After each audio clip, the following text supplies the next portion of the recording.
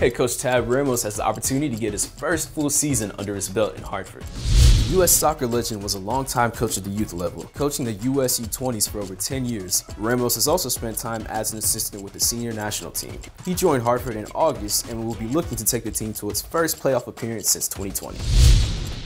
Ramos has made some key additions, notably Antoine Hopinot. The French attacker spent last season in Detroit, where he led the league with 11 assists. Niall Logue played a big part in Memphis's defense last season, and he makes the journey to New England to join the club. Richard Sanchez, who has previous experience in the league, also joined this offseason. Elvis Samo, who scored 13 goals for Switchbacks FC, was acquired in January, and he will be sure to add to an attack that already includes returners Andre Lewis and Danny Barrera.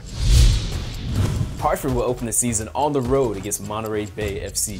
This will be yet another interconference matchup between teams who have never played before. This one could be a fun one.